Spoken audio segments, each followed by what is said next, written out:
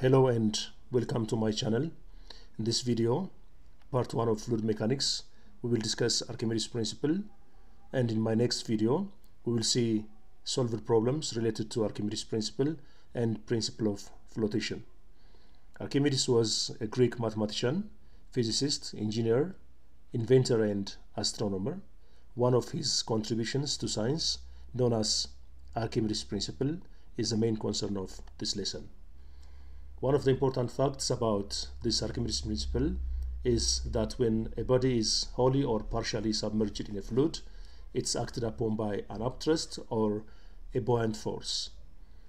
This object is suspended in air, there is tension in the supporting string, and there is reading of this spring balance. The tension in the string, which is the same as the reading of the spring balance, is equal to the weight of the object, and tension 1 is the weight of the object in air. But if the object is submerged in water, there is a different reading for the reading of this scale. This reading will be less than the reading of this one. T2 will be less than T1, and we conclude that when the object is submerged in a fluid, it experiences an upward force known as upthrust or buoyant force. T2 plus buoyant force is equal to Fg. This T2 is weight in fluid plus buoyant force is equal to weight in air, and we see that buoyant force is equal to weight in air minus weight in fluid. According to Archimedes, the magnitude of this buoyant force is equal to the weight of the fluid displaced by the object. When the object is immersed in a fluid, it displaces some fluid, and the weight of that fluid displaced is equal to the magnitude of the buoyant force. So buoyant force is equal to weight of fluid displaced. There are two important relations that we should focus. Weight of fluid displaced is equal to, weight is mass times gravity, mass is density times volume times gravity. So weight of displaced fluid can be written as density of the fluid, volume of the fluid times g. And buoyant force is equal to the density of the fluid, volume of the fluid times g. In our previous slide, we have seen that buoyant force is weight in air minus weight in the fluid, and weight in air is mass of the body times g. Mass of the body means density of the body times volume of the body. Look at these two important relations. What you know about the fluid can be used for the object, or what you know about the object can be used for the fluid by using these two important terms here.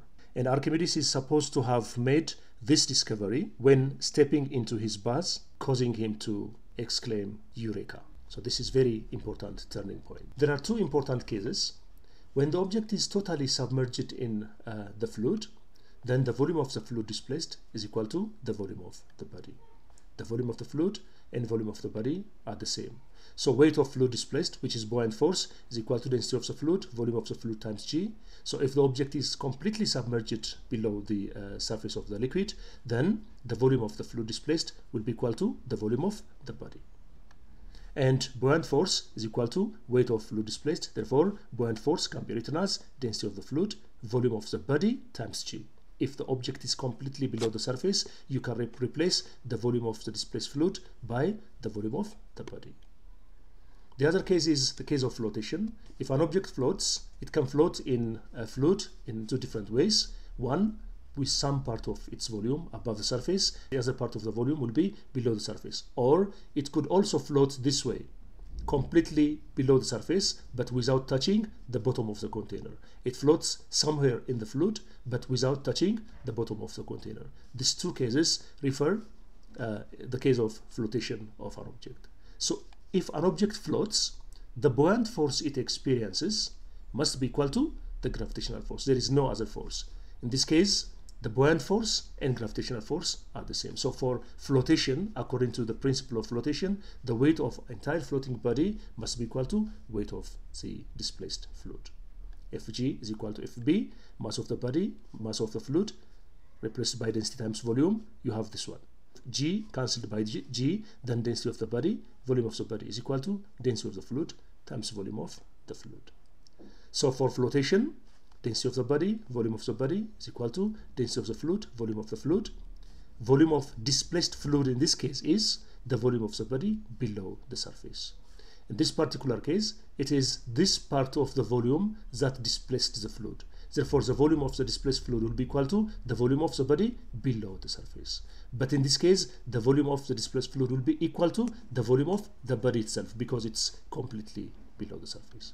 So, for partially submerged object, the volume of the fluid and volume of the object below surface are the same. For completely submerged object, the volume of the body and the volume of the body and the volume of the fluid are the same. So if you use this particular case in here, for the case where the object floats in a liquid having its total volume below the surface, then the volume of the body and volume of the fluid are the same. These two cancel and we get density of the body and density of the fluid to be equal. So if the density of an object and density of a fluid are equal, then the object floats somewhere in the fluid with its whole volume below the surface. Let's see a couple of conceptual questions. Question 1, consider a body held in a fluid is released after being completely immersed in the fluid. What can you say about the density of the body and that of the fluid if the object starts accelerating upward and starts accelerating downward? In both cases, the net force is buoyant force plus the gravitational force. This is not simple addition, it's vector addition. So the net force taking upward positive, buoyant force minus gravitational force. Buoyant force is given by density of the fluid, volume of the fluid times g. Gravitational force or weight of the object is density of the body, volume of the body times g. But in both cases, the object is completely submerged, so the volume of the fluid can be taken as the volume of the body. So volume of the body times g are equal. Taking out Vb times g, we get this expression. If the body is accelerating upward, then the acceleration and net force will have the same direction. We conclude that density of the fluid is greater than density of the body. But if it accelerates downward, you know, acceleration downward, net force is negative. If the net force is negative, then the density of the fluid is less than the density of the body. Will a ship ride higher or lower in an ocean as compared to that of fresh water? The ship is in water, you can see here, assuming that ocean water is denser than fresh water. Whether the ship rides higher or sinks deeper in a fluid is determined by the density of the fluid. In both cases, as the object floats, the buoyant force, that is the weight of the displaced fluid, must be equal to the weight of the entire floating body. So you can have any fluid here, as long as this object floats in the fluid, the weight of the entire floating body, the ship, must be equal to the buoyant force that it experiences. So both buoyant forces in ocean and in freshwater must be equal to the weight of the entire floating body. So in this case, the object experiences the same buoyant force in ocean and in freshwater. This is very important concept. But buoyant force is written as density of the fluid, volume of the fluid times g. Buoyant force in ocean, density of ocean, volume of ocean times g. Density of freshwater, volume of freshwater times g. The g's cancel out.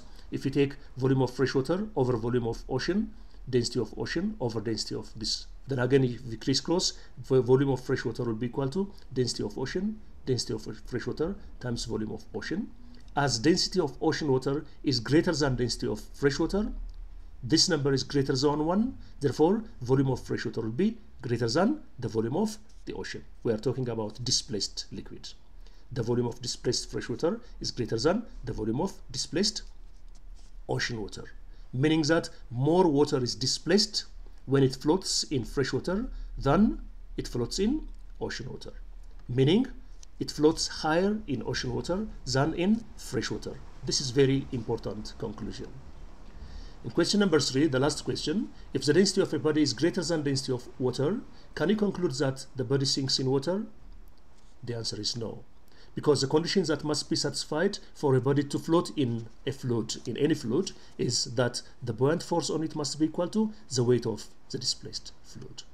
So if the weight of the fluid that the body displaces is equal to its own weight, without regard to its density, it can be made to float. A common example is a ship that floats in water.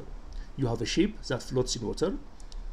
Some part of the ship is below the surface of water, and that amount of water, that weight of water displaced, must be equal to the weight of the entire floating body. So the buoyant force, the weight of the displaced liquid, is equal to Fg. As long as this condition is satisfied, this object floats in water.